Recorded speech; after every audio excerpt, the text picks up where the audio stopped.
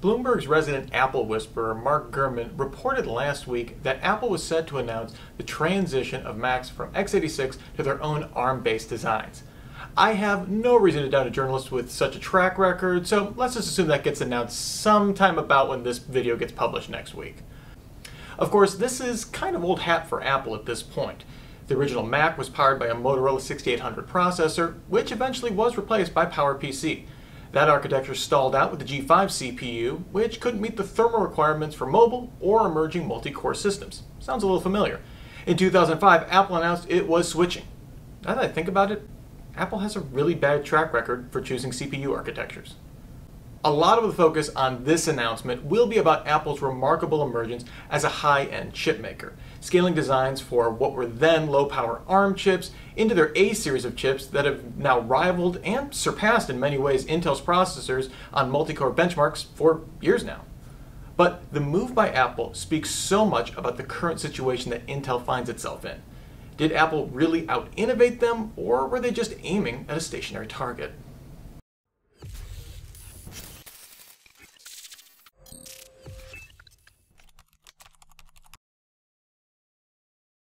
Let's get back to that moment in 2005 when Apple announced the transition to see where Intel was as a company. Intel had spent the first half of that decade in a pretty pitched battle with AMD on the x86 side. Intel had the edge on mobile side with its Pentium M architecture and its highly marketable Centrino platform, helping to standardize Wi-Fi on laptops. But commitment to the power-hungry NetBurst architecture on desktop and server meant that they were seeing AMD trade blows with them on absolute performance while often losing out on efficiency. While Intel still maintained a healthy market share lead in both categories, Opterons were starting to carve out a niche for themselves in the HPC space, having been used in leading supercomputers at that time. While Intel couldn't always win on a technical level, they were quite adept at using creative marketing strategies to get their chips into customers' hands, and later paying some lawsuits for it. While Apple showed off Intel running on what was then called OS X on a Pentium 4 test system, the first products to actually use Intel were using their Core microarchitecture. This architecture, based on the P6 architecture from the original Pentium line, would help lead the company into over a decade of innovation, growth, and marketplace dominance. For much of this time, Intel's strategy for chip families was called tick-tock, formalizing the performance and efficiency increases predicted by Moore's Law into a more marketable piece of strategy. Each tick by Intel would see them introduce a new chip family that offered more performance per clock, faster memory, and increased cache. The tock would follow in a year or two, generally taking that same chip architecture and moving it to a smaller fabrication process, which would generally then increase efficiency and allow for higher clock speeds. Chip fabrication is an extraordinarily expensive business, and each move to a new fabrication size requires chip makers to refit, if not effectively rebuild, whole fabs for billions of dollars. So it's remarkable to see Intel from 2005 to 2015 go from making 90 nanometer chips to 14 nanometer chips over the course of just 5 process shifts. This pace allowed them to add more cores, more frequency, and save on battery life. Of course, not all of Intel's businesses were flourishing at this time. Intel has been trying and failing to do mobile since time immemorial. In the mid-2000s, they had some moderate success using their ARM-based X-Scale chips for Windows mobile devices, but unfortunately, the company decided to exit that market in 2006, selling that PXA lineup to Marvell. Having exited the mobile market just as smartphones were about to eat the world, Intel tried to pivot its Atom processors to address this gaping hole in their lineup. While Atom had carved out a niche in dominating the netbook space, Intel wasn't really able to quickly adapt that line to go into the mobile market, and always seemed to be playing catch-up from day one.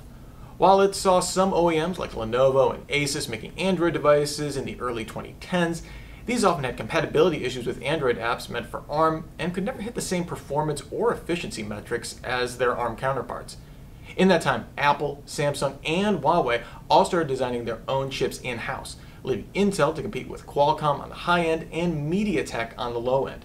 In an untenable position, Intel canceled its next generation Atom chips in 2016 and effectively exited the mobile market. Withdrawing from the next giant market for chips was bad enough, which meant it was the perfect time for Intel's vaunted tick-tock strategy to completely fall apart in its traditionally dominant space of laptops and desktops. The release of 14nm Broadwell chip family in 2015 was the latest tock in Intel's vaunted semiconductor march, providing a process shrink from the Ivy Bridge architecture it had been producing since 2012. Since then, Intel has effectively been waiting on another talk cycle, continuing to reiterate and refine that 2015 process. They've managed to eke out successive advances in that venerable process, which has hit up to 18 cores and capable of achieving 5 GHz in certain lineups. People have been speculating when Moore's Law would come to an end for quite a while now, and Intel seemed to be making the case that it was dead as a doornail for the last half decade. Instead of having dependable cycles of increased efficiency and better performance, each successive generation felt painfully iterative. Given the lead that Intel had built up for themselves over rivals like AMD, this didn't seem like an immediate threat to their business. But inability to move beyond that 14nm process saw its red rival eventually release its Ryzen series of processors that offered more cores and eventually better performance per core in some SKUs. But more important, ARM processors had taken up Intel's brutal march of advancement, with Apple leading the way thanks to their tight hardware and software integration. In that vein, Apple's relationship with Intel has been a little frosty since making that switch back in 2005. Apple seemed to have never been overly thrilled with Intel's integrated graphics, turning to NVIDIA chipsets and integrated graphics in 2009.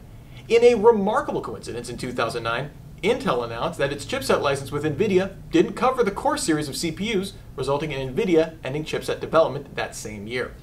Apple released its first in-house designed chip in 2010, which again, no coincidence. While Apple's iOS devices were seeing annual leaps in performance on their ARM designs, Macs often languished through multiple years without upgrades, to the point where Apple had to hold a press event in 2017 to announce that they hadn't forgotten how to make desktops.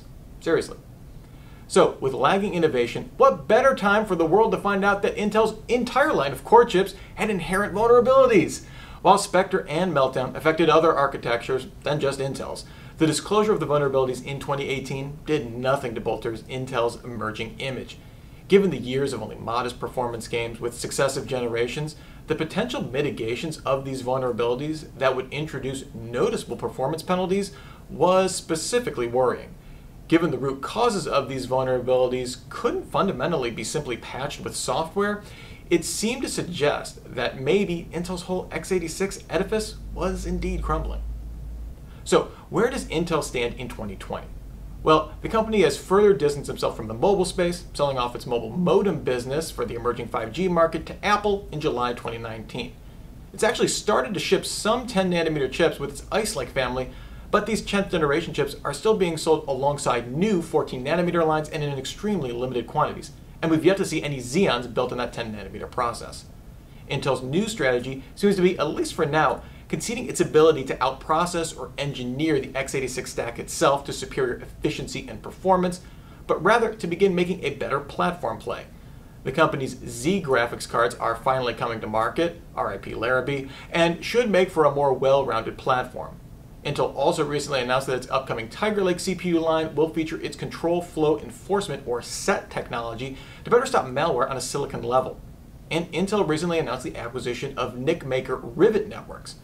These combine to signal that Intel is looking to make a stronger play beyond just the best possible CPU performance, which, quite frankly, it can no longer guarantee.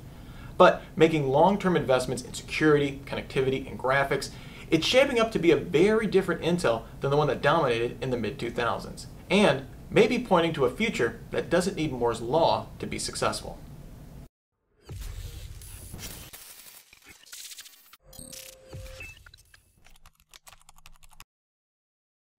Hey, thanks for watching this episode of Checksum.